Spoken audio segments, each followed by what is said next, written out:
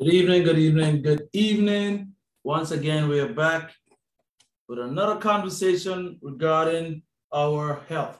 The conversation of diet. You are what you eat. That is so important. And we're back in the studio again tonight on the set. You see, we have three individuals. Of course, Dr. Riva was here with us last week, where she dived into a presentation that was very real, in my opinion. It shows a story in so many ways. But more importantly, part of that story is the gentleman to my left who is had some great success as Pastor Riva, Dr. Riva has, but she wants to share that with you. So that's a recap from last week. She shared a presentation as to the journey that she's been on and how the steps that she's implicated to get her success. And so as she continues with that, because she has to finish that presentation, that slide, once she's done with that, we will field some questions based on that slide, based on our presentation. And then after that, we will have a conversation with Pastor Carl Richardson. And also, Doctor, we're going to probe her with some more questions based on that presentation on that slide. So enough being said, I would allow, again, for those of you that didn't have the opportunity to see us the last time, I would allow Dr. Riva to introduce herself, and along with Pastor Carl to my left to introduce himself with respect to this ministry and these goals that we've set for ourselves. Good evening.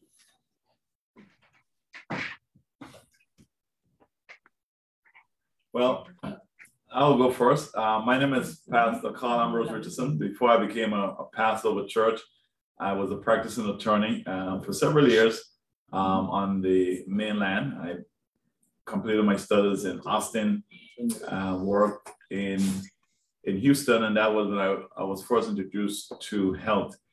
Because the partners with the firm that I used to work actually paid for my membership to go to what we call the Met. I was on several stores up, and I loved the view, and they used to also give you free breakfast. So they caught me with the food, and that when I began to kind of dabble with the equipment and what was available with the sauna and all of that, and realized that whenever I would spend time in the gym, it gave me a positive feeling in regards to my day and give me a positive outlook in regards to my week.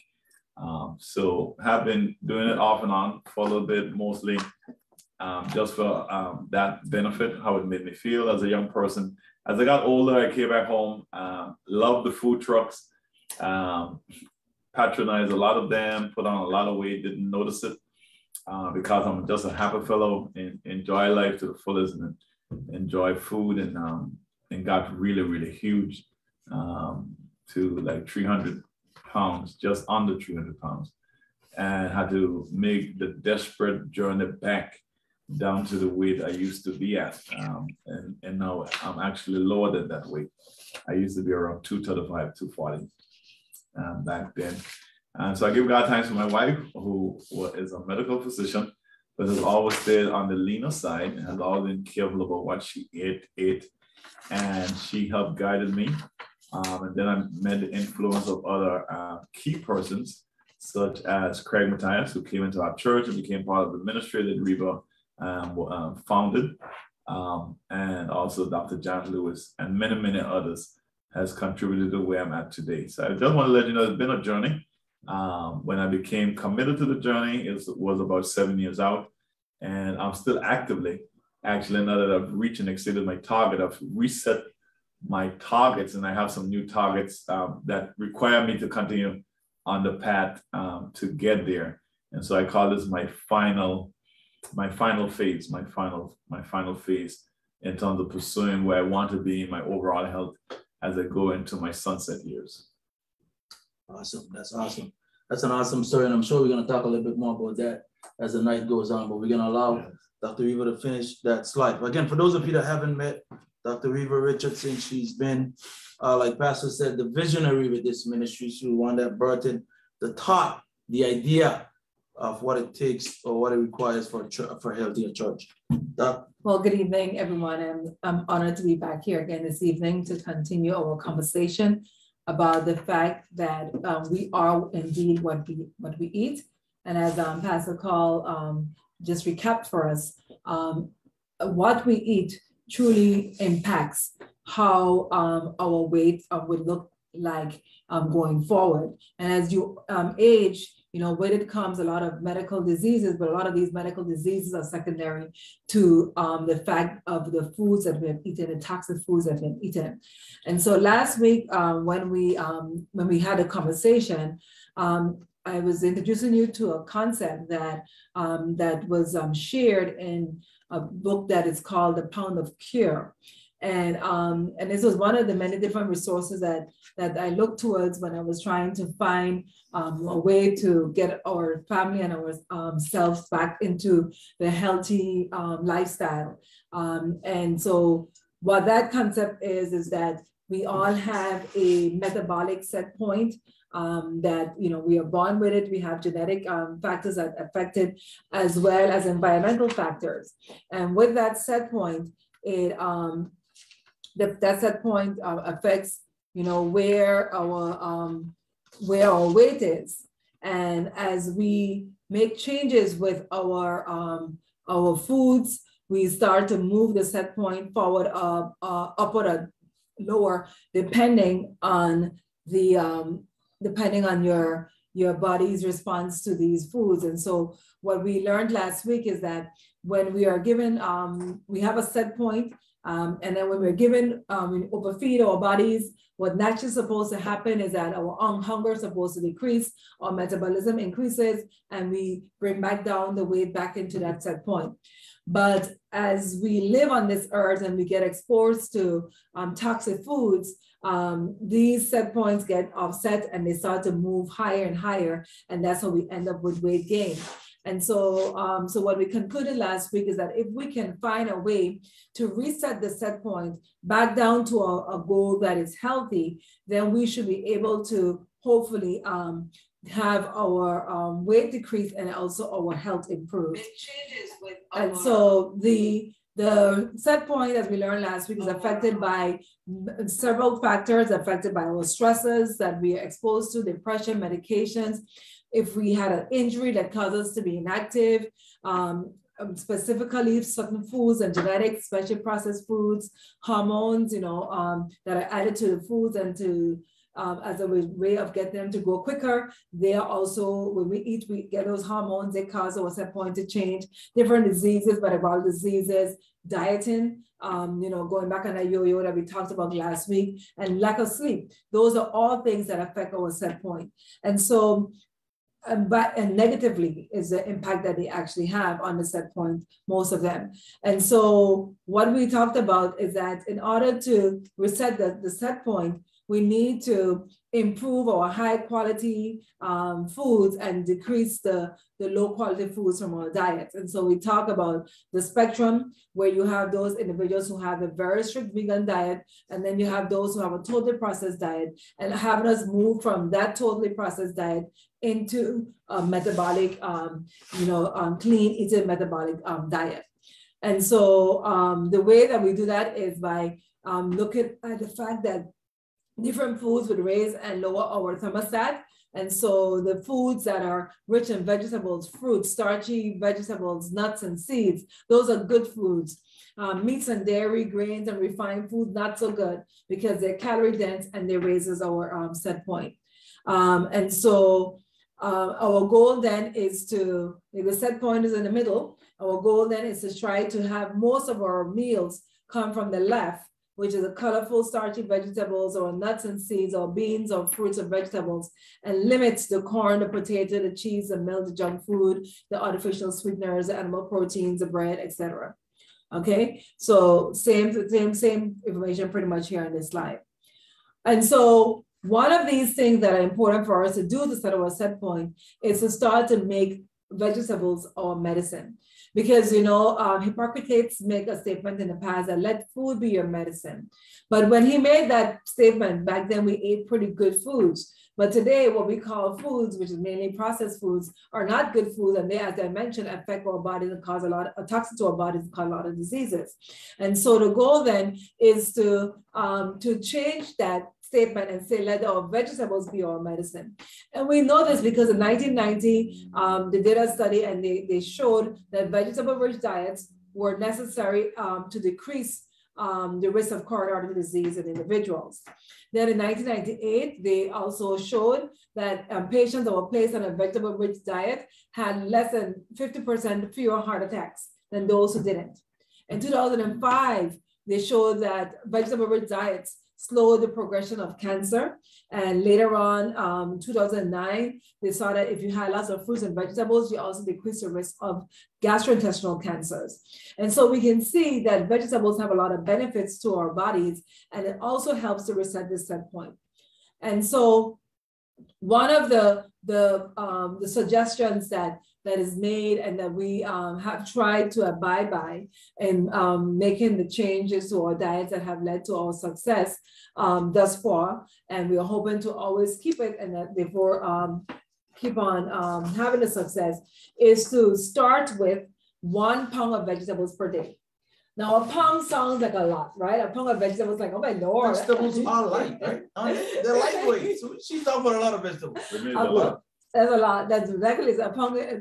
But if you have bought, I know before COVID we were doing it, and during COVID we had to stop, and we allowed to do it again. Most of the salad bars allow you to weigh your salads, right? Yes. And a lot of times when you go and check out from the salad jar and you're paying that money for that salad, it's a pound of salad you had.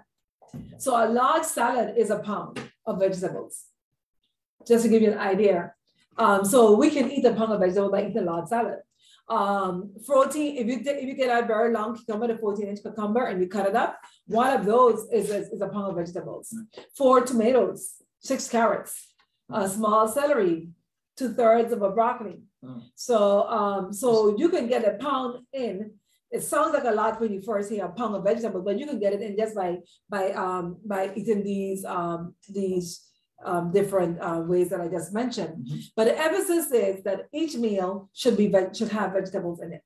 Okay, and the goal is not to eat the same vegetables, but to eat as many as you can. The more you eat, the more weight you're going to lose.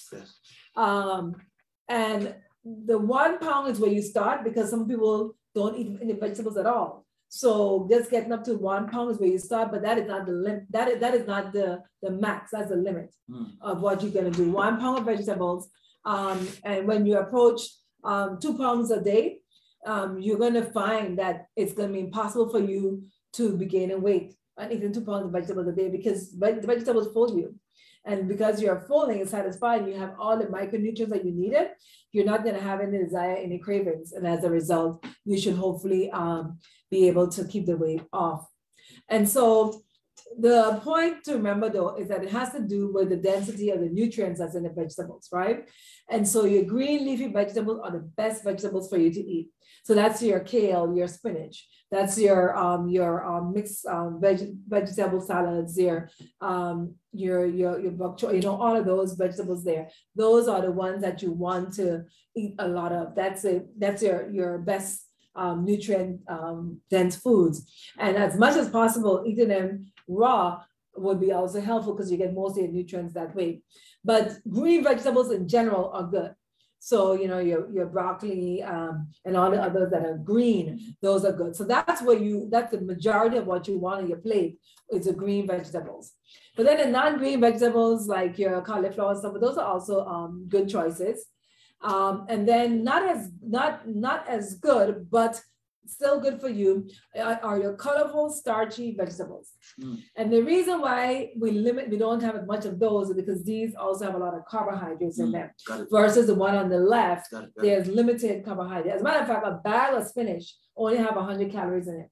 Those little bags that you buy, that's only 100 calories. So you can see if you eat all of that, there's not much calories there. But when you start getting into your starchy vegetables, then you're going to get more carbs and therefore more calories. And so as much as possible, from the non-greens to the greens to the green leafies, that's what you want when we talk about veggies. And yes, you allow your colorful starchy vegetables, but those you want to do certain sizes on those, okay? And so this has to do with your beets. That would be your pumpkin, your yams, your sweet potatoes. Those are all the starchy colorful. So I just need to interject, and I know you're going through the slide, but there are quite a bit of folks that are vegan, and I know I have a community within TeamHope that does a lot of vegetable. And so this is what she's talking about is very, very important, guys, because I've had some questions where somebody says, well, what about vegans? So vegans can also gain weight based on the type of vegetables they're consuming. Vegetables is good, but it's also not good depending on where you are, correct? Correct. And what I've found sometimes is that you can have a lot, especially the vegetarian, people have tried vegetarian diets. Like I eat at vegetarian places on the island sometimes. And my plate turns out to be a very carb-laden plate. So I'll have, for example, they might have a veggie lasagna. And then you might have the veggie burgers, so they're all good. They're good foods and they're better foods, especially if they're not processed or they're using.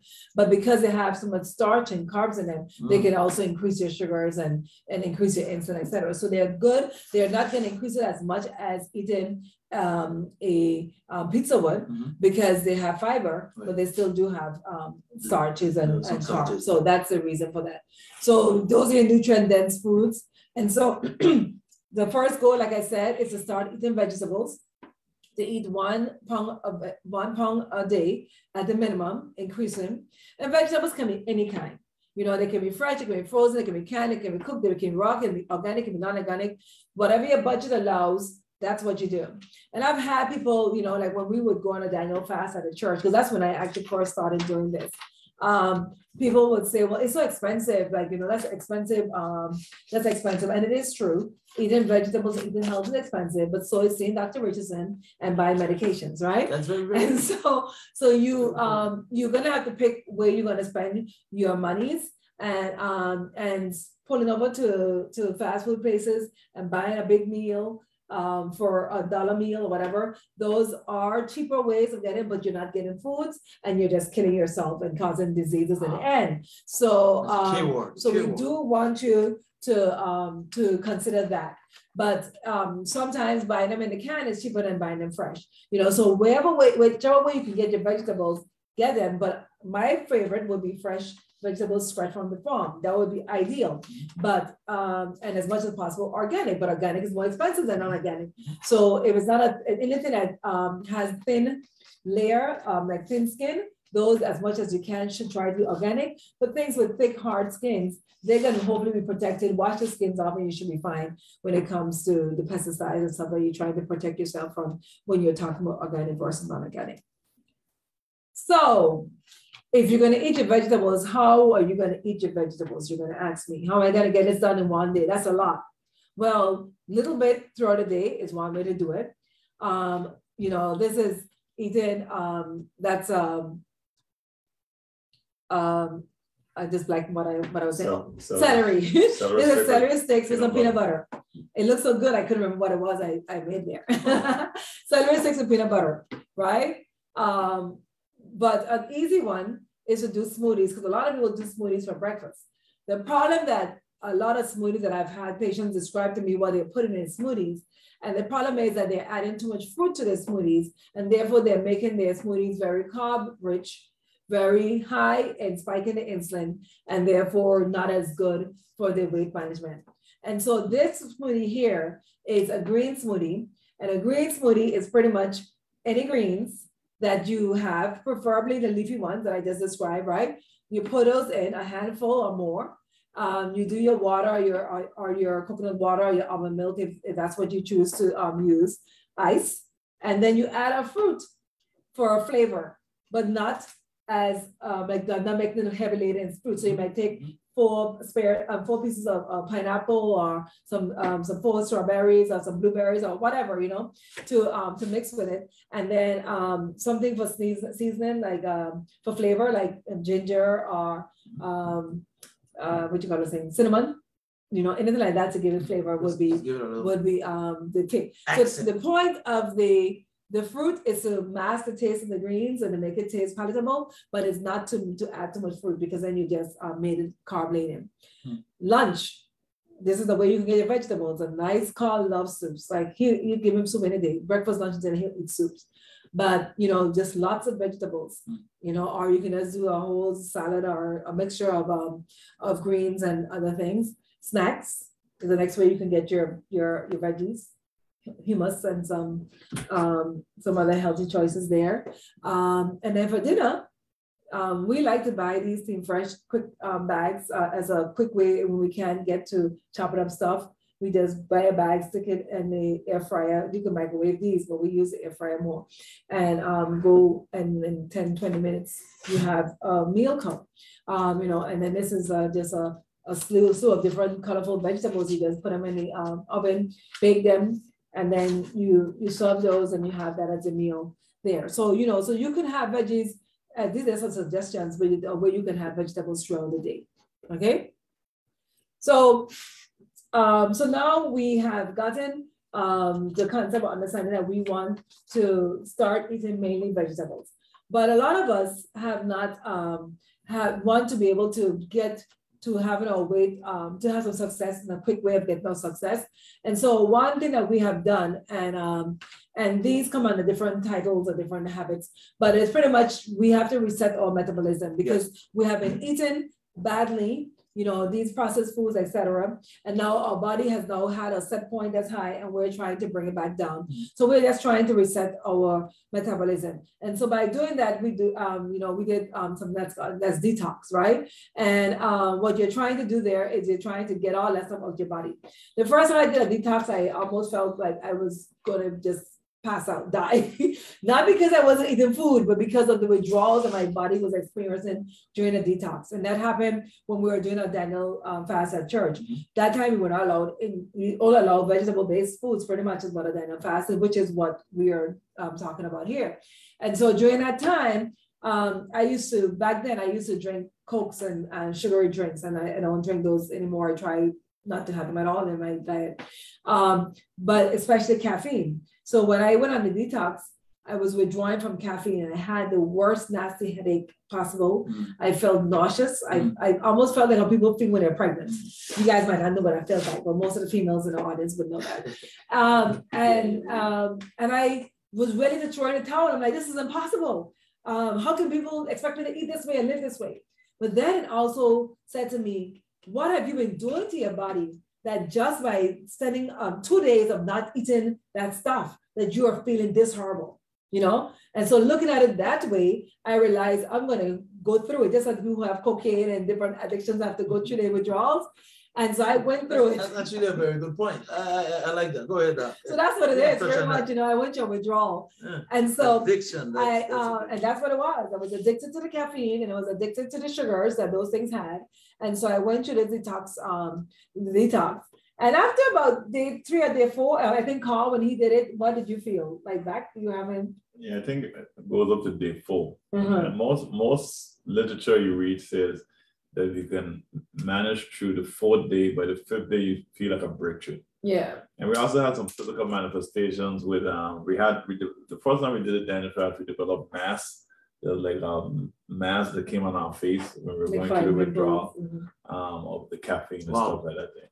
And then lower back pain was the one we actually had to go and research. And a lot of people, there was a few people who said that was one of the symptoms. But we got a lot of lower back pain around our kidneys. And was also something we experienced. Yes. And so so that was just your body, releasing all those toxins during that time. But the whole point of this detox is to help you break your food addictions. And so there's going cold turkey, is one way. The other way is to slowly introduce these things. But sometimes, we're ready to change. We just want to change. We just feel horrible physically, or we have a timeline we need to get this done by. Our doctor just gave us a bad report, whatever it might be, And so that's what this part is about. And so after a week, you should have more energy, less hunger, and that's how we started to feel. And then as a result of it, you started to see this change. You see significant rapid weight loss and improve in your health overall. So it was a metabolic reset program. In regards to the rapid weight loss, what people must understand with the first week with weight loss, there's 2 things that affect weight loss. When they talk about rapid weight loss, you're going to see a lot of diet plans actually is trying to accomplish this, is low carbs actually causes the body to release water. And when you have more carbs, it causes your body to hold on to more water. You need more water. And then sodium. And so whenever you reduce sodium and carbohydrates in terms of introducing it into the body, one of the first things the body starts doing, it's kind of diuretic. You start going to the bathroom more often, especially if you're hydrating now. and your weight goes down. And people say, "Oh, I've lost all this weight," but that first initial weight loss that people are actually be championing is actually water weight, because of the adjustment in carbohydrates and sodium. And then remember also, right, that is exactly what we're doing when we switch over to this reset diet. I'm using the word diet, but I don't like to use the word diet because I don't believe in diet. You know, diet makes you want to die. Make you feel like you want to die. So that's not the word, but it's actually this new way of eating, because this is forever. This is a lifestyle change that we're talking about. That we're implementing. This is not no fad, quick thing that you're going to do and then go back to how you were doing before. This is no more of the old in with the new concept. So when you switch over to eating mainly vegetables, there is no sodium in there, except which is the can is the main place that you might get the sodium if you're drinking canned vegetables. So that's the one you want to be cautious with. When I said cans were allowed, remember they have more sodium. I was just saying that because sometimes with our pocketbooks, it becomes hard to want to do this. Fresh. And so that's why I said can will allow, but you want to limit that because of the sodium that's in there. But the frozen vegetables don't have sodium in it as much if it does. So that's another option there, right? So so because you don't have any sodium, except if you use it to season, and then because you weren't drinking anything sweet, because you're not, none of these vegetables are really that sweet per se, right? So all of that is just causing you to detox because you're not, and then you're not eating any processed foods because you just replace the processed foods with the vegetables. So you're just going to go to that whole detox right there. So by default, that's by default. Right. So that's why you end up with a weight loss because of that. And then the next thing to remember, I mentioned that the calories in these foods are not that high, but they're very high in nutrients. So all your cells are very happy. You have no cravings now because every little thing that your cell was missing that you couldn't figure out what it was and you keep on eating, trying to get it, you're not getting it in the micronutrients on these screens that you're eating. And so as a result, you feel so satisfied. Before we came here, we had broccoli and fish. Before Pastor Carl used to preach about that, about my meals. Now look how refreshed and satisfied he looks. Look at those biceps, man. This guy, and that's vegetables. He got those from vegetables. Like vegetables. Like I'm having a hard time anyway. Right. Just remember Popeye spinach. Yeah, right. Oh yeah, that's a very good point. I like that. We're gonna talk about that too a little bit. So you will do that, okay? So what is this reset program? As I mentioned, mainly vegetables, at least a pound a day, right? I mentioned that. The next thing is protein. Women, you want about 3 servings, men 4 servings of protein. But one of these servings, the protein must be a vegetable protein. And then you want at least fruits. Those are unlimited. But I did point out there that you want to avoid dried or canned fruits. And anyone knows why I said that?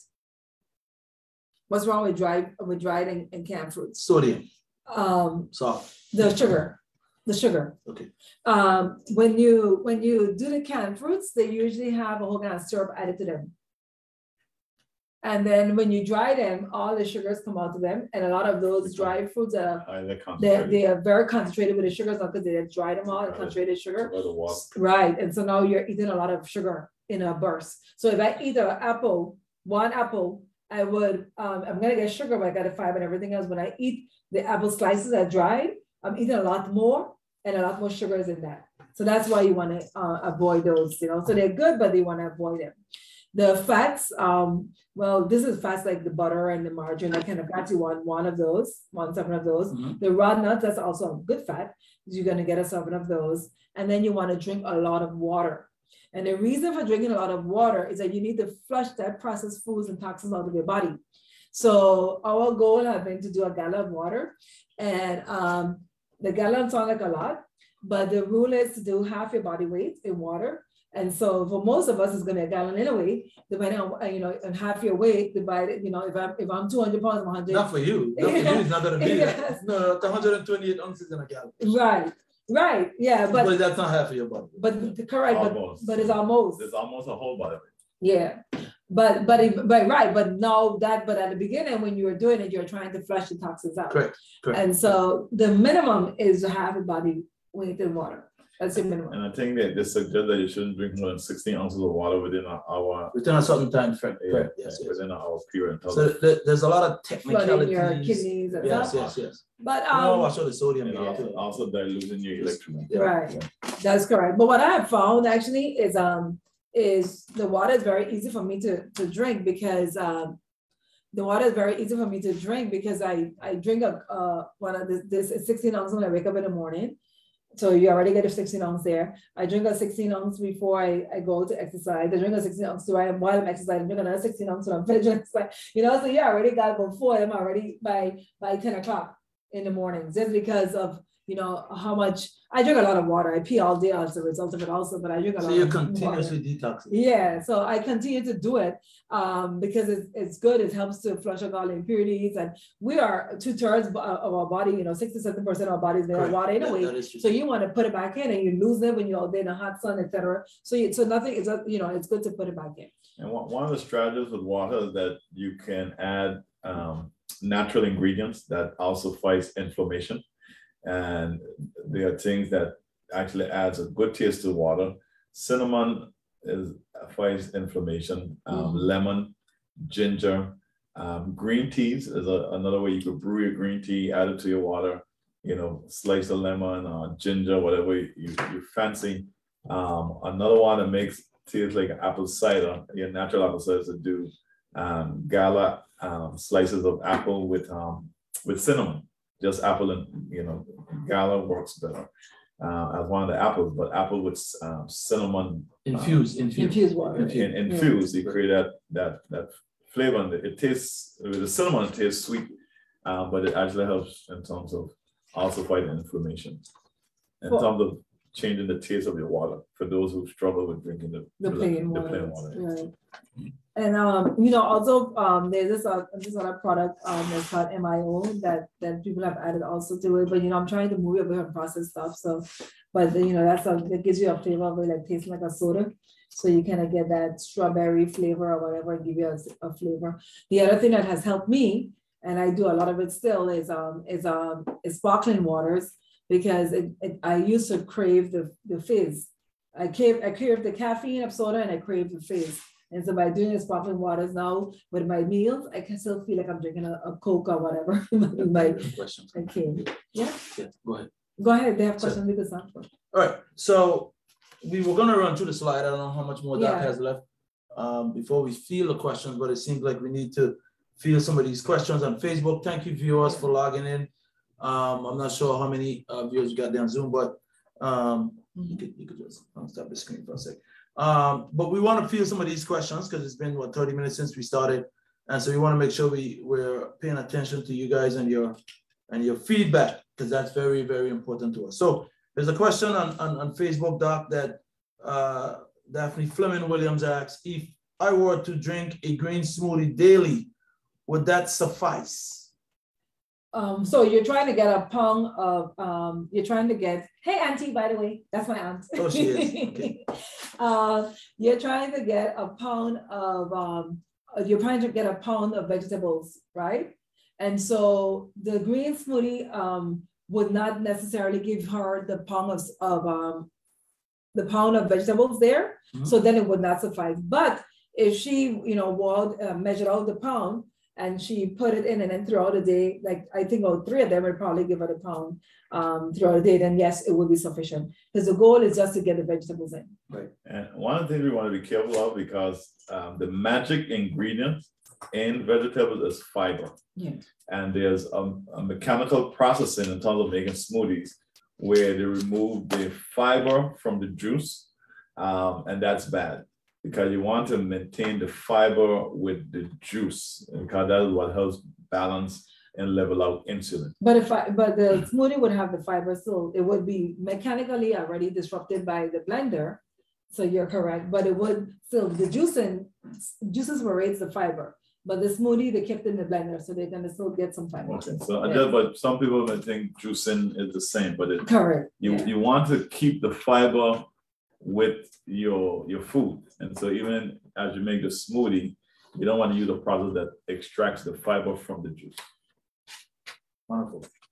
So I have quite a bit of notes that I took. I don't know if you want to continue. Or no, I'm pretty much yeah. So the only last part there about the metabolic the reset that I was mentioning was that you're going to do the vegetables as I mentioned. The only other thing that I wanted to start screen share? Yeah, autism. Okay. So the only other thing I wanted to mention is that it is critical that you don't adjust the guidelines to your habits. And that is something that I did at the beginning and therefore led to me not having my success at the beginning. Because I love coffee in the morning with sugar and, not sugar, with creamer. And listen, when I did this detox, I said, well, I can have coffee. Caffeine is natural. I'm allowed. It comes from a bean. It's natural, right? Mm-hmm. And I can still have my coffee, but the creamer was my killer. And so what I did at first was, that's a keyword. We used that twice tonight. What I did at first was I cut back how much creamer I was putting in. So before, I asked Carl doesn't make tea for me anymore. He brings me the creamer because I would not want him to make it because he makes it sweet. So I'm like, just 1 teaspoon. So the little ones that you buy from the International Delight, those are ones, I'm not promoting their brand, but that's one I used to love, right? So we would buy them in the little individual containers, and I would open just one and put it in. And that's all I would do. And I'm like, why am I not having success? And it was because I am still trying to adjust my old habits and put it into my new habit here. And that little bit of sugar and cream that was coming in my creamer was enough to keep me, to provide me resetting my and I was plateaued forever. He's shrinking and shrinking. And I'm like, I do more than you, I eat better than you do. How is this possible? And that was mine, was that trying to keep that cream in my sugar and cut back to the limited amount that, that it's made it palatable. And then the day when I decided, okay, if I need my coffee, which I do just because I still love caffeine, I'm going to go black. The first time I drank black coffee was horrible. Then I thought here, add a little bit of salt. What kind of salt is that? You like Himalayan salt? Different little things I tried. And then eventually like, okay, if it's just nasty, then I shouldn't drink it. Then I started drinking it again, but now I drink it, I enjoyed it now. But I had to go up with a kind of coffee because I find certain coffees just don't taste good, black, but better quality coffees do taste a little better. But it's up to you. But the point is though, that it's critical that if you're going to get a metabolic reset, follow the program. You cannot get a metabolic reset and try to make it reverse version of a metabolic reset, because you're going to be stagnating yourself and making it very impossible to see the success. Not impossible, but you're slowing your success down. And so don't adjust the guidelines to your habits, but rather adjust your habits to the guidelines. Mm-hmm. So the thing is that when you're doing your reset, there's no artificial or sweetened drinks. None. Zero. Gatorade Zero is an artificial drink and it's sweetened. No, it's sweetened with artificial sweetener, so no. Coke Zeros, whatever you can think of, the answer is no. It's water, water, water. That's your drink during the time. If you want something sweet, you do a smoothie and that's your drink, right? And then the next thing is the healthiest foods available is what you want to eat as much as possible. So like I said, you're going to go with your budget, but as healthy as you can. And then the last thing is that if you're hungry while you're doing this, then you're not doing it right. Because when you're eating this way, you're not supposed to be hungry because you're full of vegetables, right? And so if you find yourself you're hungry, you're not eating enough vegetables. You can eat unlimited vegetables. It's not going to affect you. There'll be no problem at all with there won't be any problems there if you try to with your weight by eating excessive vegetables. So you don't have to worry about that. And then the last thing was that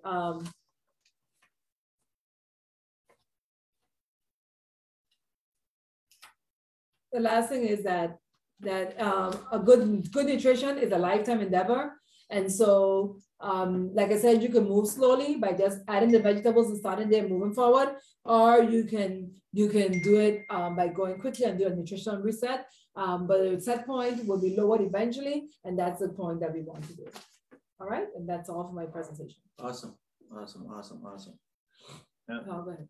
One of the things, like she was talking about coffee, what actually set her back, Reba used to practice like, I used to say coffee was a way of numbing the starvation. And I always tell her she wasn't eating enough. And when you're not eating enough, it also interferes with your progress on several levels, because the mind is trained or programmed by God to preserve life in your body. And so when the brain believes it's not getting enough food or food is not available, it automatically adjusts your metabolic rate. Which is what we talked about with the same set point. Yes. And so that's why 2 ways to make the brain feel like that's not happening is hydration. That's why they encourage you to drink a lot of water, because most of the time when you're hungry, you're actually thirsty. And the other thing is to eat foods high in nutrition, but low in calories. And so then the brain realizes, oh, I'm getting nutrients, I'm getting fed, and it keeps the metabolic rate up. But with coffee, the creamers, if you look at it, 1 tablespoon of those creamers was 35 calories. And so 2 tablespoons, which is what it takes just about to start turning it barely white, would be almost 70 calories. And so the fix that we came up with that was 2 things. 1, don't consume what you can't measure. And so instead of using the big bottles where you just pour and kind of guesstimate that was about 2 tablespoons, most times we're wrong. We began to use the individual creamers and to use the one that says it's only 10 calories in a container. So when you do 2 of those, it actually turns it white, but the taste is almost free of sugar. And so then you know that the coffee, which is about 5 calories, and the 2 individual creamers, which is 10 calories, only about 25 calories. You've just taken your coffee from 100 and 150 calories that you're making at home and make it about a 25 calorie drink. Another thing that I've done with a lot of success was to make it a protein coffee. And meaning I like, Reba says, a lot of creamer. And so I realized that when I would use the amount of creamer, which was about 2 tablespoons, 70, I would add 70 calories, or if I was a little bit more generous, anywhere from 70 to 100 calories, I realized in the last couple of months or maybe a year, I started using a method by which I would get Premier Protein shakes, either the chocolate or the vanilla, or the Ensure Max protein shakes, which is about 150 calories. And I would use that as my creamer. So instead of just getting this processed carbohydrates, I would actually be increasing my protein as well with my coffees by using that as the creamer in my coffee. So my coffee is 5 calories. I'm taking this drink that's about 150 calories, 140, and adding 1/4 to a half of it with each cup of coffee. I've just increased my protein with each coffee to about anywhere from 15 to 18 grams of protein. And protein with fiber not only keeps you satisfied, but the body works harder in terms of raising your energy in your body to process protein. So you're actually burning calories to consume your coffee. Right. So, but let me clarify, when he is drinking this, is not during his metabolic reset. Just to clarify, because during the metabolic reset, you're not drinking anything, you're not adding those. That's his maintenance. That's a very good question. Right now he's in maintenance, so that's He's quite in different. No, but that actually helped me lose weight. Right, I know, but I'm just saying that. I'm saying what I've done personally. So it actually helped me lose weight. That this is not, I know the metabolic reset now that those are different diets, but I didn't follow it to the T. So one of the things I did with my coffee, because I drank coffee, was that I was, instead of making it carbohydrates laden with processed creamers, I changed it and made it a protein. No, I understand that, but I was just trying to clarify to them that that's not part of a metabolic reset. So I just wanted to do the clarification there with that statement. I'm just sharing with them what you have done. my approach to the coffee. And that is good. That is good, because one of the things that we want to clarify is that everybody has an individual journey here, right? Correct. And this information is somewhat, well, it's general, right, Doc? This is very general. Pastor had great success making some tweaks to some of the processes. Excuse me, some of the processes there. And so let's not confuse his success with the actual explanation that the doc has put out here for us. He's had great success, obviously, we can tell from that. And we're gonna probe him a little bit more on his success story. But before we jump into him, I want to see Zoom. Do you guys have any questions? I don't see anything on the chat. You guys can unmute your mic and just probe us. Doc has quite a wealth of information. I have some notes. See if your questions match up to any of mine or some of these notes that I've taken along the way when Doc will explain on slide. When you speak of inflammation, what is that really? I mean, what is inflammation in the body? I hear that being said on more than one occasion during this discussion. So it goes on different levels, from a cellular level, as well as a manifestation for us clinically, like inflammation cellular, like, you know, like with a line of the cells being inflamed, that causes increased risk of clots, etc. But then it also goes to the level of external manifestation where people are having a lot of joint pain, a lot of back pain, and just totally uncomfortable overall. And it's all because their body is just all inflamed from all the toxins that are coming from the foods that they have eaten. It also manifests a lot in the gut, so that's why you see people promoting probiotics, because a lot of inflammation is around the gut, the digestive tract. Right, so you can't digest your food now because your whole system is just all inflamed. In terms of absorbing the nutrients. Right. So really, guys, is there any more questions there from Zoom? Thank you, Chris. Appreciate that. It's a very good question. Any more questions from the Zoom audience? I have another question. It seems as though when you approach 60, even though you might be eating healthy, why is it around the tummy for men? We grow this tummy. Why? What caused this? I see even men who gym in and stuff, they gain this gut too. And you know, heading up in the gym to be after Chris. That's a joke.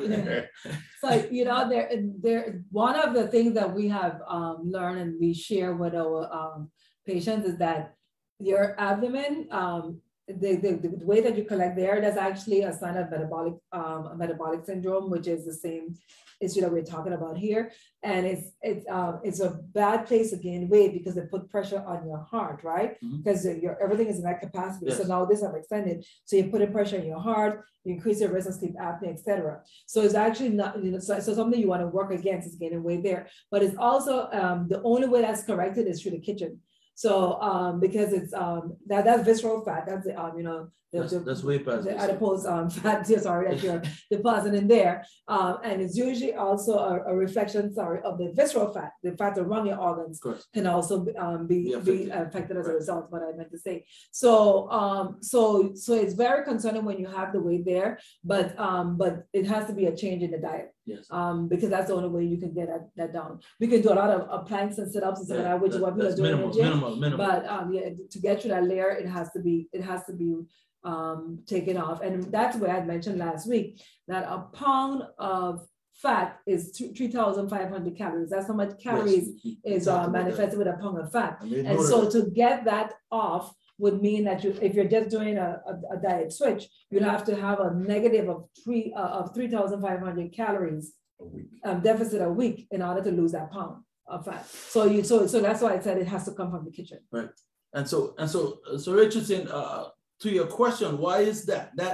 That's an individual question for each and every individual, because what I've seen is people go to the gym after the fact, right? The great pastor here, he had that stone at one point. He was in the gym with me with that stone, but he didn't lose that stomach in the gym, right? And I need to clarify that. Doc made it very clear. The kitchen, the diet, that is, and when we say the diet, we're not talking about a Jenny Craig, we're not talking about a weight loss program. We're talking about changing the way you eat, right? When you eat, what you eat, how you eat it, you know, all this conversation about vegetables, that's one way. Fasting, we talked about fasting, we talked about insulin effect, all those things affect that stomach in terms of getting it down. Once it's up, you know, that's years of poor choices in terms of eating, and the body cannot digest the amount of times that we eat, so it stores, right? And that's where that tummy comes from. So hopefully that answers your question, Chris. Is there any more questions? Oh, sorry. No, I don't want to add to that because that's a very good question. It's something I researched for myself, and it actually happens because of what happens with the body. A lot of things that actually goes to reproduction and also attraction. begins to decline with age. One of them is testosterone declines with age, because after a while the body goes into a different season. And so you see with all the research, it trends down.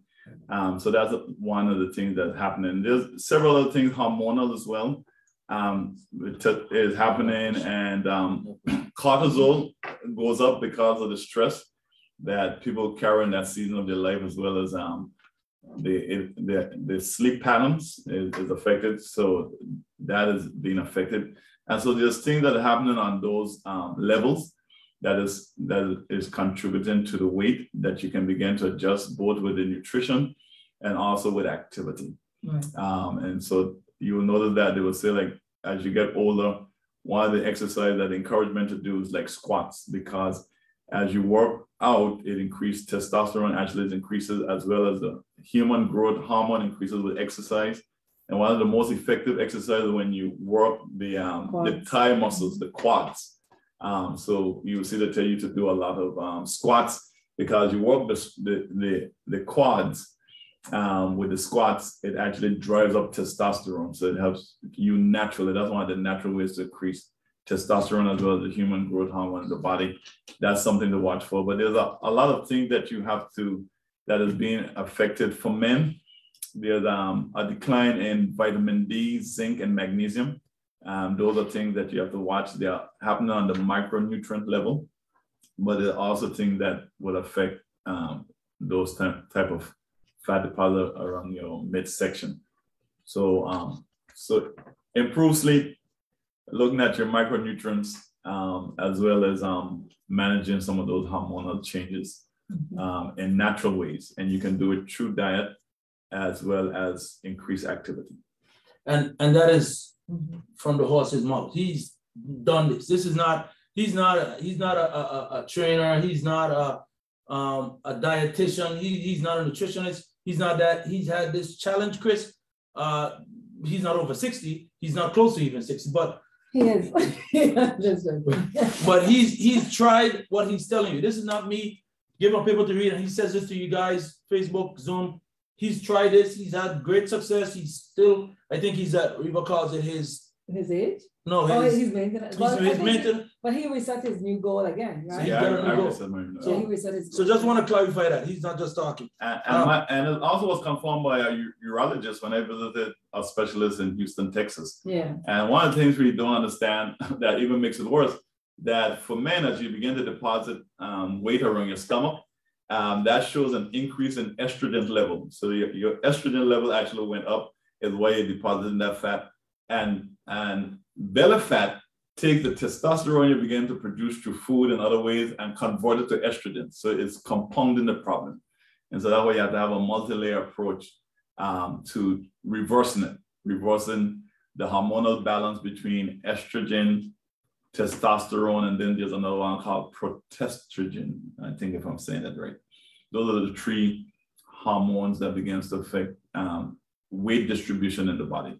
When testosterone goes up, your body proportionally goes back to that V kind of profile, where you begin to shrink in the waist and start carrying more muscular development in your upper body and in your legs. Wonderful. Thank you, Pastor, for that. Thank you, Pastor, for that. So notes. I don't see any more questions on Zoom, so I'm gonna just move on with some notes that I took.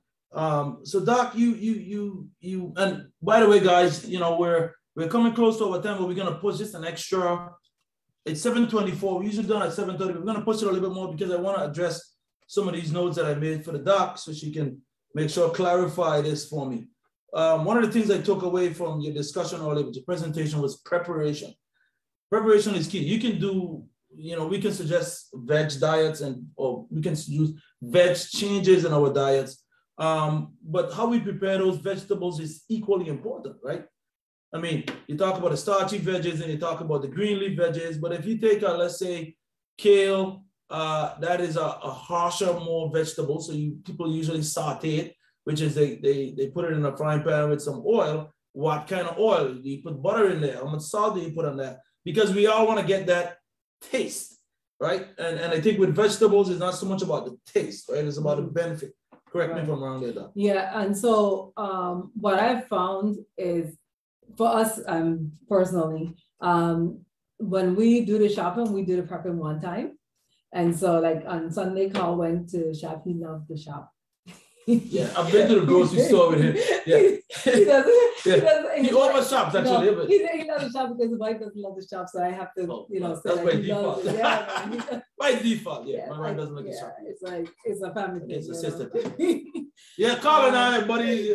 Anyway, we're not gonna get into that. So he went shopping and he came back with the fish, for example. And he parceled, he seasoned them up one time, cleaned and seasoned them up, and he parceled them in for the week. And so now when we're cooking, we don't have to defrost the whole thing. We already have it thing. And the same thing with the vegetables. Well, vegetables are easier for us to cut up on the go. But for some people, it's a little harder. So when it comes just to wash them, from the time they come, cut the stem off or whatever you want to do and parcel them out, or just put them in, dry them and put them in containers. We've got these real nice containers that keep them fresh for a longer time. And so we just put them in there. We take them out to the original container, clean them, wash them and put them in there. So now when we're ready for them, you just take up as much as you want and you put in. Stuff that spoiled quickly, freezing them works well. So you can freeze the spinach, you can freeze the strawberries or whatever. If you find it going, that you're going to buy them and you want them to last a little longer, depending on how you're going to cook them, you can freeze them. Some things when you freeze it don't taste good, so you wouldn't want to do that. But yes, preparation it makes it easier because a lot of times people find that because it takes so much time, they want to pull up to a fast food place because it's faster and easier than it is to get home and cook. But if you already done some ahead of time, cut up your onions, cut up everything, so when you come in, you just add them in, it helps. Like, what else would you add? And again, so I want to make a note is that doc is a doctor's, which means the schedule is ridiculous. And oftentimes she's on call, and Carl is, I think he graduated from an attorney stage to a pastoral, which is even more work in my opinion, because you got to deal with challenges of so many.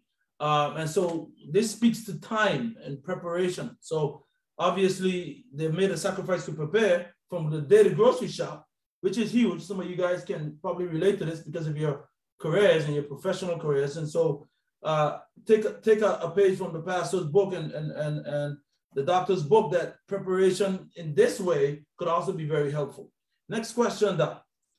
So we talk about detoxing and the withdrawals of that. You've had those challenges with that. And I know quite a bit of us, we've been talking about this with the fasting approach to this weight loss or this healthier living.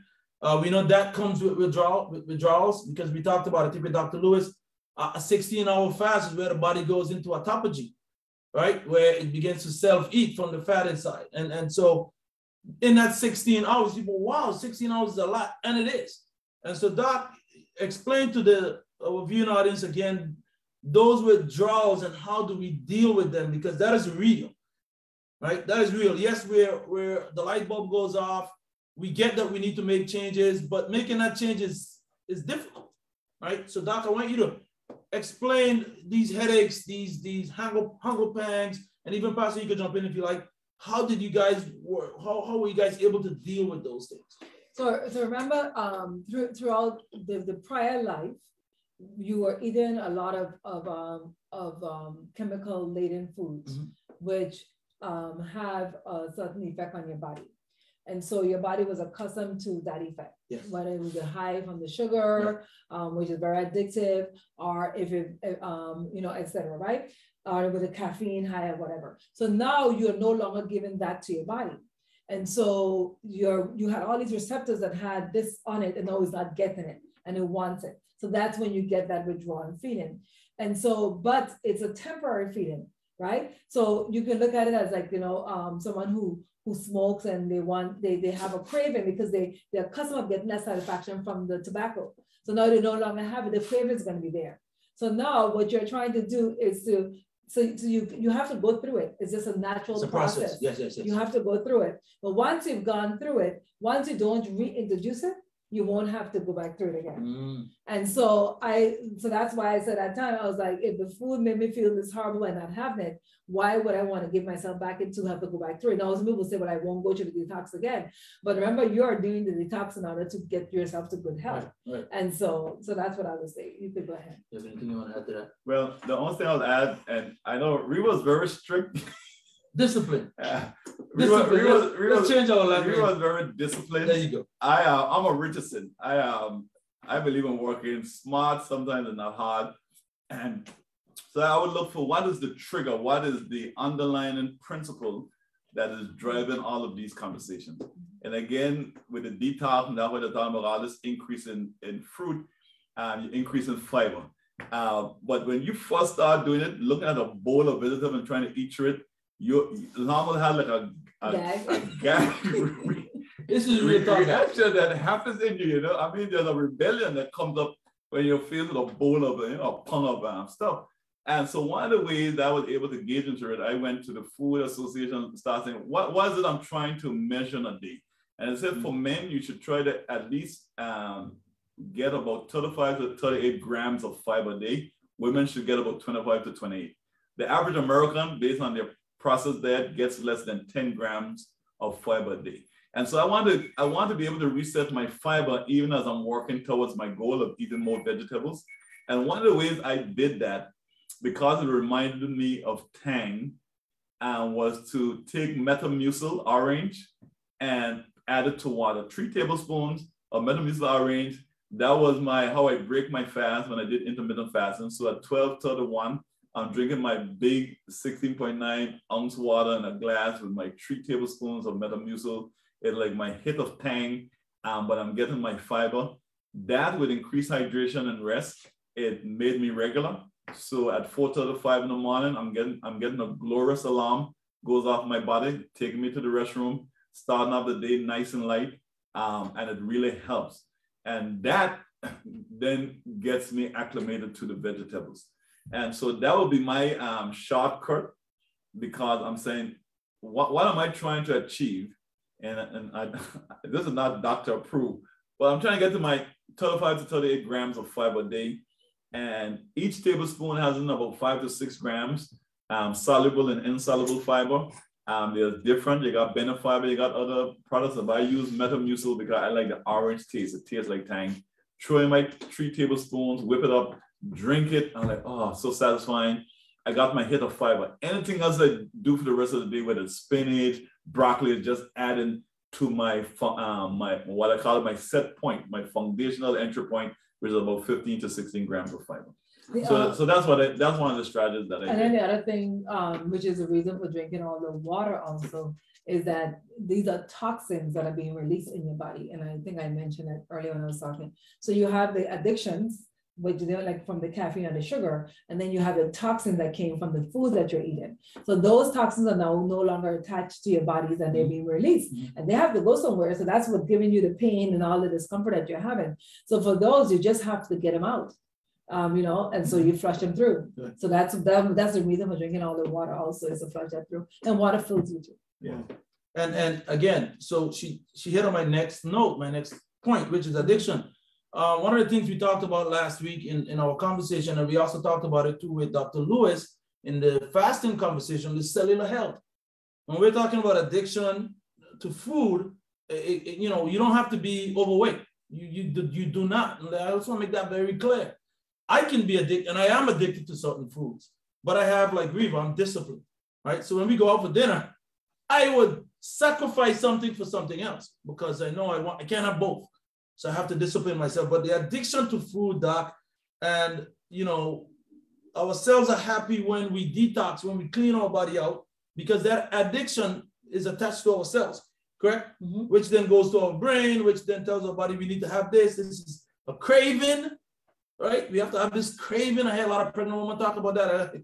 I'm not gonna go there, the pregnant woman aspect, but I know that these cravings and these addictions are tied together, and that there's a way that we can deal with that, and that would be detoxing, correct? Right, because a lot of times a lot of times your body is missing something, And so the only signal that it gives out is a crave. That's like, something is wrong. That's what your body says, I need this, I need it.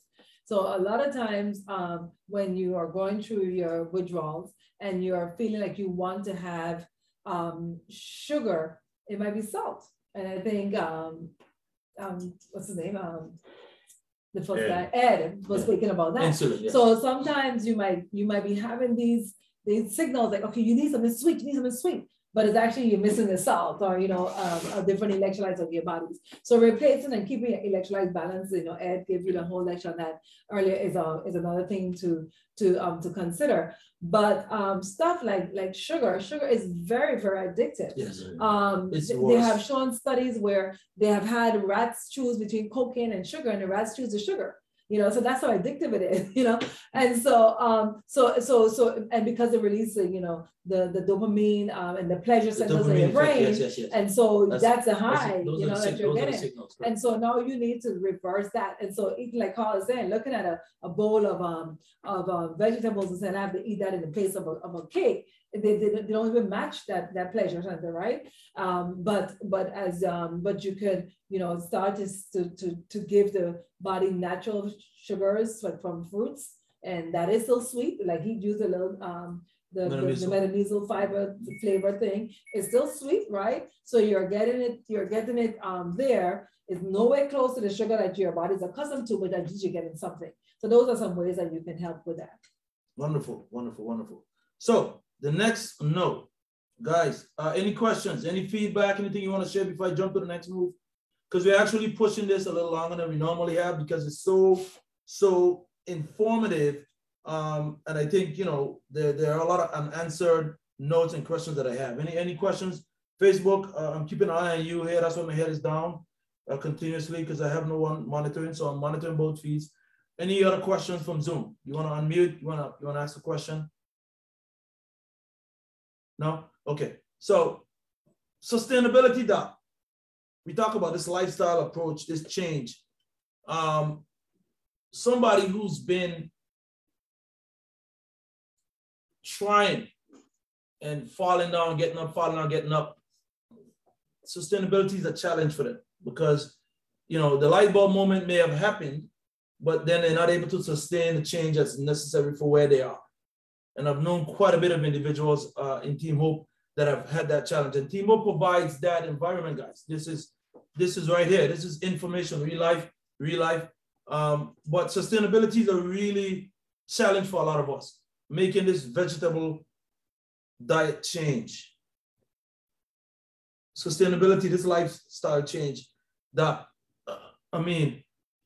is there any modifications that you can offer? Because when I do my workouts, I offer a modified plank. You go down on your knees, you go down on your feet.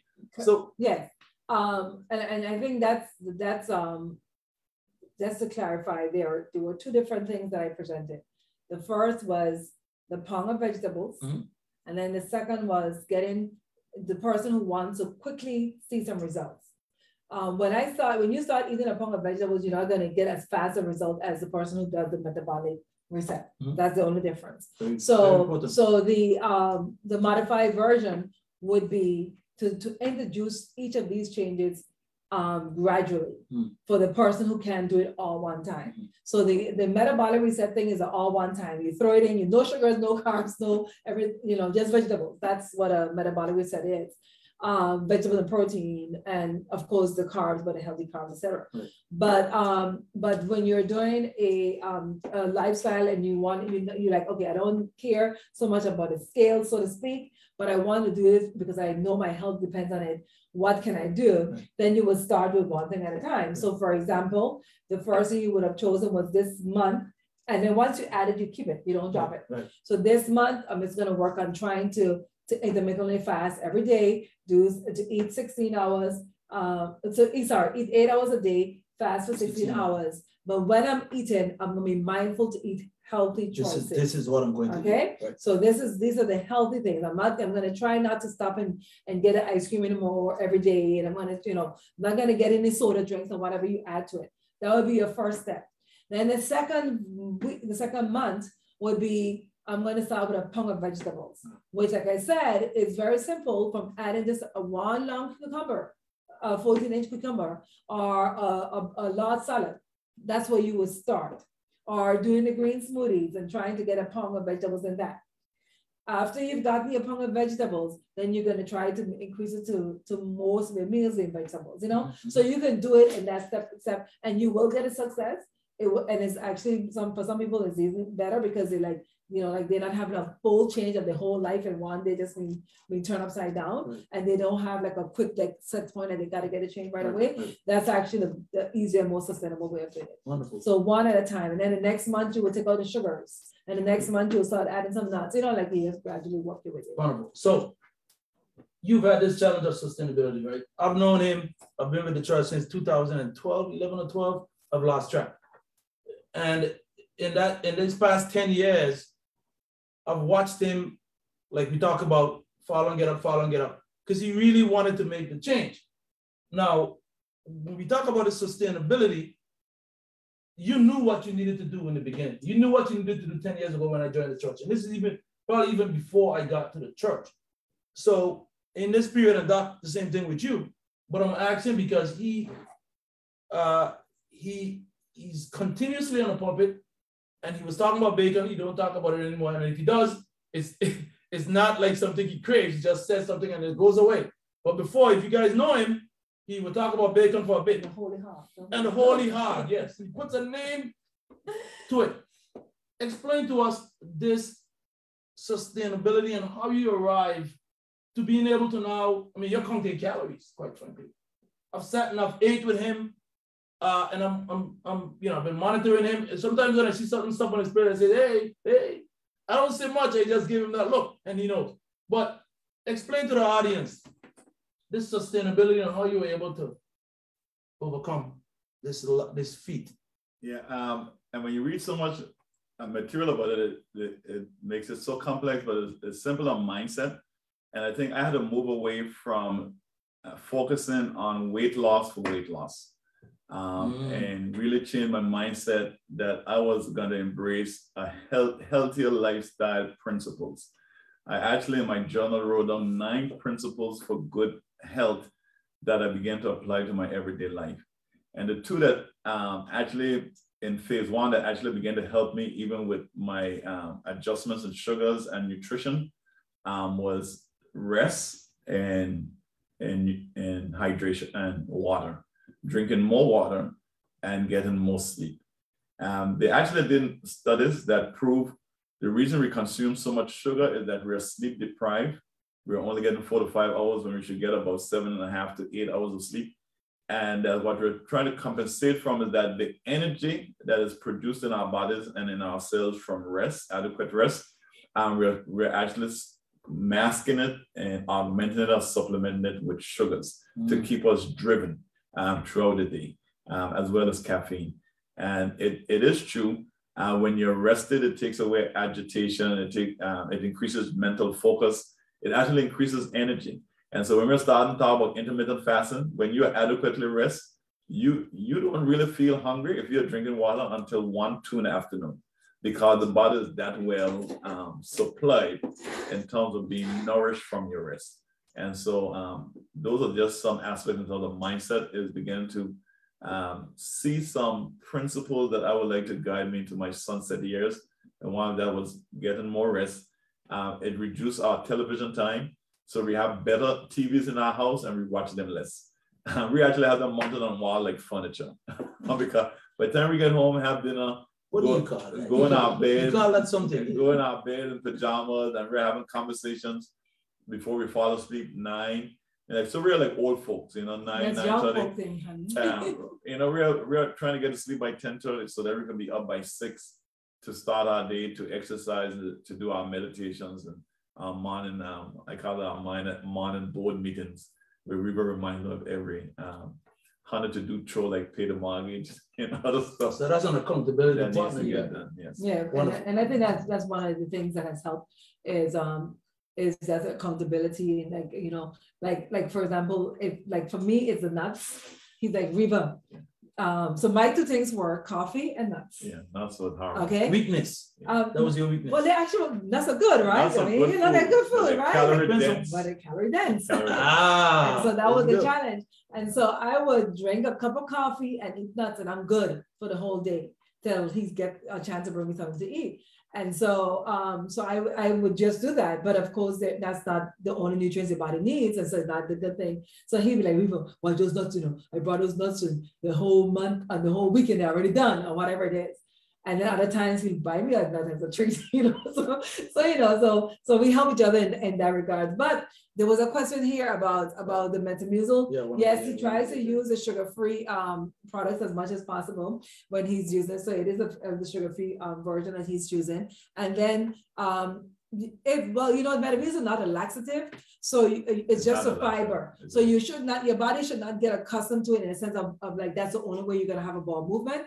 But so you can use it on forever, and it shouldn't cause a problem for you. That was another question. Yeah, it's not a laxative. It's actually just you increasing your fiber, and once you begin to meet your fiber requirements, it's gonna make you more regular. So it does hydration with fiber will make you regular. Wonderful, yes. Wonderful. So my next, and we're gonna wrap this up probably in about the next 10 minutes. So if there's any more questions, please make a note. I'm gonna probe Doc with 1 or 2 more questions, and then I'm gonna allow you guys to give us some feedback, and then we're gonna close out in prayer, and we're gonna let you know what's coming up next in May. So Doc, weight loss, rapid weight loss. Those are 2 things you also noted. This goes back again to my sustainability question, because rapid weight loss, you may want to get to a certain weight, and there's weight loss, there's fat loss. That's something we need to define, because I think depending on where we are with our weight, we probably need to lose fat versus weight, because muscle is heavier than fat. And so you may try to lose weight, but you probably may need to lose fat. So I want to attack the rapid weight loss, because the sustainability of that, and I've seen people lose weight quick, but then they put it right back on 6 months down the road. Right. So let me clarify the muscle versus fat thing. Remember, a pound is a pound. So the muscle should weigh the same as the fat would weigh, but your density will be different, right? Mm-hmm. So when my 150, if I'm a skinny fat, I might still look a certain way, versus your 150, you're looking all compact and dense, so you will look better. But the only time that the dieting is what causes you to regain it, where you're doing a significant calorie restriction, where you have cut back, to a level that is not sustainable, in the sense of, eating only one, for some people, eating only 1 meal and drinking 3 shakes a day. After a while, they can't sustain it. And that's why they regain it. Because whatever you did to lose the weight, you have to continue to do it, or the weight will come back on. Right? Mm-hmm. And so instead of doing fads and doing the quick weight loss schemes that you just described there, what we're saying is decrease the bad things of your diet, decrease the toxic foods, decrease the processed foods, replace that with as much as possible with vegetables, because they have limited calories, but they're very high in micronutrients and in all the phytonutrients, different nutrients that you need. Your body will now feel satisfied, and so you don't have a craving, and then you will reset your set point down into that healthy range, and then you will stay down there now, because you're continuing to eat that change. But it's sustainable. You can cook vegetables very, very tasty. I have gone to people's homes that have made vegetable meals, and it tastes like regular meals, so I'm getting recipe books and trying to find ways to make it taste like something that you enjoy is one way to do it. And then you can sustain it. And then if you find that you're beginning to, like, you already know to reach your goal, and you're finding that you are beginning to regain, you just reset. So you do one of those metabolic resets that I mentioned. Metabolic reset, wonderful. You're at one point, and again, guys, this is somewhat again of a real talk conversation, only because I've been close with the pastors and the doc for over 4 years solid straight, and so we talked about having this real talk conversation with you guys on Facebook and on Zoom, understanding that the challenge and the struggle is real, to get to this place of success. It takes, for some of us, it takes years, because we didn't just put that weight on in a couple of weeks or a couple of months. You know, we put it on over, for some of us, a lifetime. Like I think Brother Chris pointed to 60. If you're at 60 years old, you know, you got a tummy, or you got a gut, that's gonna take some time. And it's gonna take some real implementation with diet. And so Pastor, you, I know, have had those challenges where you had that rapid loss and then you put it back, right?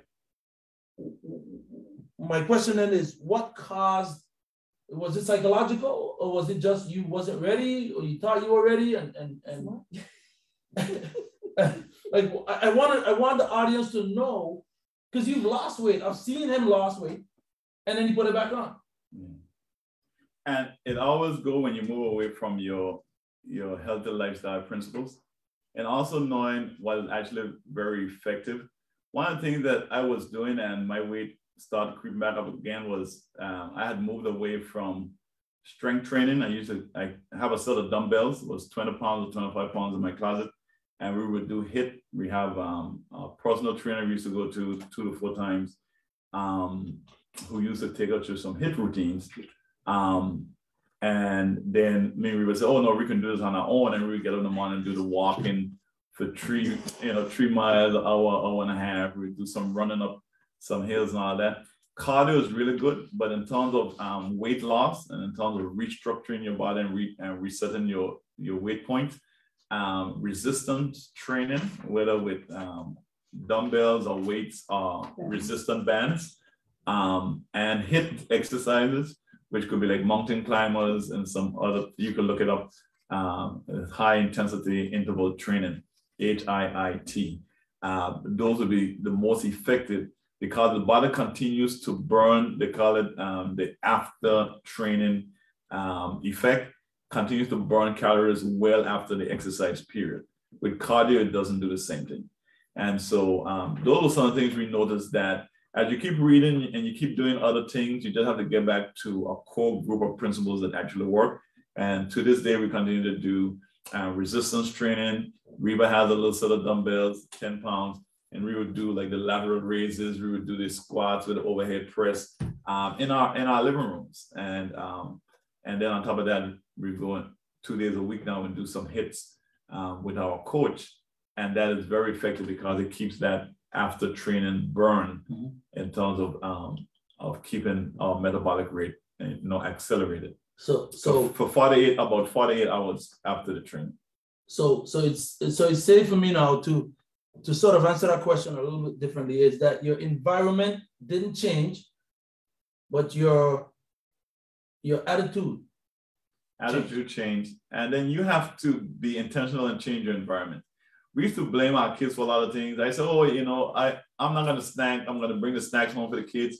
Our weakness was Oreos. Our weakness was Cheetos. We don't bring them into our house. We don't bring snacks into our house. And having grandkids give us a second time to do it right. We give them apples and berries. We don't bring snacks into our house. Our house, you're going to find snacks in the pantry. You're going to find snacks under the cabinets. You're going to find snacks over the fridge. I mean, there was just prolific snacks. And we've gotten rid of that in our environment. We just don't have it around. It's just a lot safer. Oreos is the most deadly. A serving size is 4 Oreos. And we could put Oreos and nobody could tell us who was the Oreo thief. Everybody just went and took 4 cookies. But I mean, everybody know we're talking about you and Reed. I mean, me and Reed were the kids, everybody. You just go and then you meet the empty container, carefully sealed. And like nobody had the last one, and so just show you know what, keep that stuff out of your house. And so yes, environment, as your mindset change, you have to also intentionally begin to change your environment so that it works for you. Another thing that we did, we used to have a TV in our bedroom. We took the TV out of our bedroom. It actually improved our health and improved our love life. Wow. Because people are falling asleep with the TV on you. One person wants to watch CSI, while the next one wants to sleep, and having that blue light in your space. We took that out. The last thing we have to work on is taking our phones to bed, because we want to catch up with our emails and our texting. So we're still working as we're winding down. But that's going to be the last frontier. That's the last. You know, the Bible said the last enemy to be destroyed was death. So the last enemy to be destroyed would be those cell phones. Yeah. Wonderful. And you know, but the kids really don't need it. And that's the thing that I just wanted to point out also, because it's so much easier for them just not to even have gotten into, not to even have the comparison of what this bad stuff is, and then have to fight like we did. And so it's just easier just not to do it.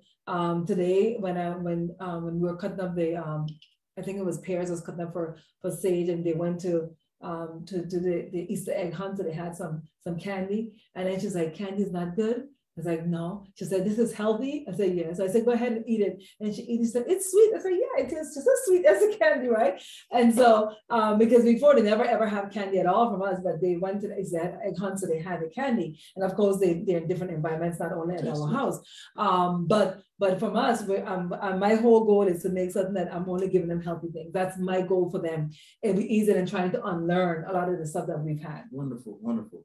So your environment, that's key. That enables you to thrive, and it enables you to fail depending on that environment. So again, it's about that time. We have to shut this down in a little bit. Is there any questions on our Zoom audience here? I'm keeping an eye on the Facebook. That's why my head is continuously down. Is there any questions from our Zoom audience there? Okay, so Facebook, I see you guys are kind of quiet. You're just kind of sucking and giving us a thumbs up and a hearts. Really appreciate the presence, guys. Really appreciate the feedback and the questions. That helps us to prepare for the next one. As we talk about the next one, you know, this conversation on diet really surrounds, you know, how we get to that success point, where we get to the healthy weight. We see the pastors have taken some time to really get to this place, and they're there, and that's why now they can share. And there's still quite a bit of folks out there who are having great success and who are implementing the changes that we've already made since February. You know, we talked about insulin, then we talked about fasting, now we're talking about diet, and diet in the sense of nutrition, understanding what to eat. So really want to make sure that you guys are getting all of this, and please, you know, we're going to repost this this session this week, tomorrow. It's going to be also on YouTube. If you guys don't have access, or you know a friend that doesn't have access to Facebook or doesn't want to deal with Facebook, Zoom is a little bit more difficult to share that. So we'll have it on YouTube and on Facebook in the next 24 to 48 hours. So if you didn't get a chance to really dive in, or maybe wanted to save your questions for later, you can always post them then, because we will have a replay and probe some questions. But next month, we're going to have a different approach to this health journey, to this Refocus 2022 on your health. Is we're gonna get into the community, we're gonna get into the kitchen, we're gonna do some real life experiences. I think Pastor, we're gonna use him and see how him and the doc does in the house with this meal prepping. We're gonna have a live stream with that. He didn't know, he's knowing now, but it was gonna be me, but I was gonna be him because his success is so huge. I'm one of his biggest fans. So, you know, so really gonna share some of that live information with you next month, May. We're gonna probably, this is gonna be it for April, because we know this month is filled with stuff. We got some other stuff going on within the group.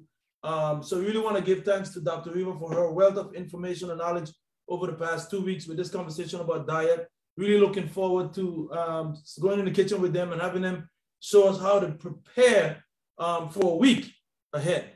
So Pastor, again, thank you. Thank you for your time. Thank you for your wealth of information, for being honest with us and transparent. Doc, again, thank you again for your knowledge. That medical community, it really lends some legitimacy to these talks that we're having. And so as we get ready to close, I want to close out with a word of prayer. If you guys don't have any more questions, any more feedback, we will go ahead and do that now. Well, before I pray, I just want you to know that I'm going to be praying for you, but we encourage you to set reasonable goals. You know, it's not about losing the next 10 pounds before your son's wedding in May. It's not about those short-term goals. But if you just set reasonable goals, and it could be as reasonable as losing a pound a week, as we were talking about that 3,500 calorie adjustment. Within a year, you would have lost 52 pounds. It's that simple, and just being steadfast You know, it's the rabbit, it's the turtle that wins the race, just being steadfast and losing that tongue every week and commit to that, you know, consistency in the small things. And one day you're going to wake up and you're going to be at your goal. And that's what we're going to pray for you, that God will give you the courage and also the consistent or the patient endurance with your faith to see the results you desire. Father, we love you. We thank you for your grace and your anointing presence in our lives. You have told us through your apostles that you desire and wish above all else that we be in good health and prosper as our souls prosper. Our desire as believers, as pastors, as servants of the Lord Jesus Christ is to see your people flourish spiritually. But Father God, we've seen a contrast, we've seen a contradiction among the evangelical circles where even given the spiritual depth of our saints, we have seen so much that is lacking in other areas of their lives, and we've been living lives that are out of balance. We're praying that through your anointing, you help us to bring our lives back into balance, bring our lives back into focus, knowing that you've given us every area of our lives to enjoy, the time with our families, the time in worship with our other corporate believers, the time even pursuing our health and pursuing the welfare and the prosperity of our families and those we love. You've commanded us to be blessed so that we can be a blessing to the ends of the earth. And we're asking, Father God, even now, that you will help us to have the right mindset, and give us the faith to begin to make those adjustments in terms of healthier lifestyles, so that we could be more conscientious about this amazing gift of God that you have given us in our bodies, in which dwells the temple of the Spirit, the Holy Spirit that dwells in us. We're praying, Father God, that you give us patient endurance mixed with our faith, so that we can see the outcome of the results that we so desperately want to be a part of our lives. Not just the physical appearance of losing weight and of looking better, but Father God, of really living out our days in good health as you have commanded us. And now as we go our separate prayers, may your favor and your anointing be for life. May you continue to guide us along the best pathway of our life. And may you make it seem easy where it's hard. And that comes to supernatural endurance. We're praying that from the gift and the person of the Holy Spirit. We thank you for this gathering. We thank you for all the people of God who's contributed before us, all those who are forerunners to this point. We give you praise for them, and we thank you for all of your saints and the various gifts to bring it into the body of Christ. In the mighty name of your Son, Jesus, we pray. Amen. Amen. Amen. Amen. Amen. Thank you guys so much for being here for the extended version, for listening to us. And you can tell that both myself and Pastor Reva, even though we are a very strong unit and partnership, we do have differences in how we approach things. I tend to find it a little easier out from all of the strict requirements. But at the end of the day, we know that you're going to have good success if you apply the principles that we have been having conversation about over the several weeks. Yes, and the whole goal is to do and just to summarize, eat as much as you can healthy and as less as you can unhealthy. Yes. You know, that's your goal. That's you know, to have as much as you can of the healthy things, a little bit of that unhealthy things. Because you still live in this world. You're still gonna go to a barbecue or whatever, and there's gonna be something that you still want to try. So it's not that you can't ever have it ever again, unless that's your personal conviction. But the goal is to eat, to shift your choices where the majority of the time when you're eating, your plate looks like a rainbow. God bless you all, and we pray for success as we all continue to strive to do that. God bless you all. Have a great evening. One more note, Warrior, I took away from Doc, and I want you guys to make a note of this. Don't adjust to the guidelines. Don't adjust the guidelines to your habits. Adjust your habits to the guidelines. Yeah. All right. Don't adjust the guidelines to your habits, but yet your habits to the guidelines. That's gonna bring change. Yeah. Much love. We see you guys on the next side. All right, take care. Next time where? I plan on being here on this earth. In May, the next side, in May. Okay. We got sessions upon sessions coming up. All right. Much love, guys. Until next Take care. time. God bless y'all. Take care. Bye-bye. No, Thank you. Bye-bye. You're welcome. Bye-bye. Thank you. Good night. Good night, everyone. Thank you for being part of our conversations.